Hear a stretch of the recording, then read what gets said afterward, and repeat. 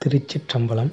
சிதம்பர நடராஜ கோவிலில் கூறப்படும் குஞ்சிதபாதம் அப்படின்னா என்ன, அதோட விளக்கத்தை பற்றி இந்த தொகுப்பில் நாம் காணலாம். நீங்கள் தில்லை நடராஜர் சேனலுக்கு புதியவராக இருந்தால் மறக்காமல் சப்ஸ்கிரைப் பண்ணி பக்கத்தில் உள்ள பெல் பட்டனை கிளிக் பண்ணுங்கள். சிதம்பரத்தில் நடராஜ பெருமான் தனது இடது பாதத்தை வளைந்து தூக்கி நடனமாடியதற்கு பெயர்தான் குஞ்சிதபாதம். இந்த தரிசனத்தை கண்டாலே தீராத வியாதியும் நீங்கும். சிவபெருமானின் இடது பாகத்தில் சக்தி தேவி இருக்கிறார். அதனால்தான் யமதர்மராஜன் மார்க்கண்டேயனை துரத்தி பாசக்கயிற்றை வீசிய போது மார்க்கண்டேயன் சிவலிங்கத்தை கட்டிப்பிடித்து கொண்டான். அப்பொழுது யமனின் பாசக்கயிறு சிவலிங்கத்தின் மேல் பட்டது. இதனால் கோபமடைந்து யமனை தனது இடதுகாலால் எட்டி உதைத்தார் ஈசன். அந்த இடதுகால் சக்தி தேவியின் அம்சம் என்கிறது புராணம்.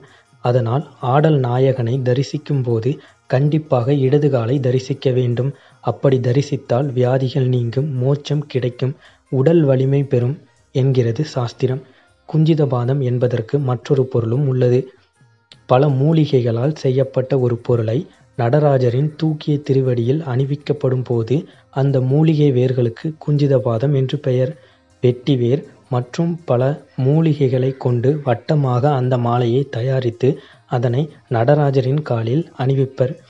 ஒருமுறை காஞ்சி மகா பெரியவர் சித்தி அடைவதற்கு ஓர் ஆண்டுக்கு முன்பாக உடல் தளர்ச்சி பெற்ற நிலையில் ஒரு நாள் மாலையில் தனது சிஷ்யர்களை அழைத்து தான் சிதம்பரம் சென்று ஸ்ரீ நடராஜ பெருமானை தரிசிக்க வேண்டுமென்றும் அவருடைய பூஜையில் அணிவிக்கப்படும் ஸ்ரீ குஞ்சிதபாதத்தை தரிசிக்க வேண்டுமென்றும் கூறினார்.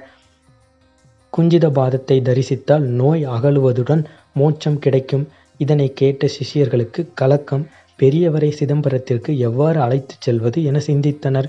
என்ன ஆச்சரியம்! மறுநாள் காலை சூரிய உதயத்துக்கு முன்பாக சிதம்பரம் நடராஜருக்கு பூஜை செய்யும் தீட்சிதர்கள் சிலர் காஞ்சிபுரம் சங்கர மடம் வந்து பெரியவரை தரிசிக்க பிரசாதம் கொடுக்க அனுமதி கேட்டனர். சிஷ்யர்கள் வியப்பின் உச்சிக்கே போய்விட்டனர். மகா பெரியவரிடம் சென்று விபரத்தை கூறவும் அவருக்கு பேரானந்தம்.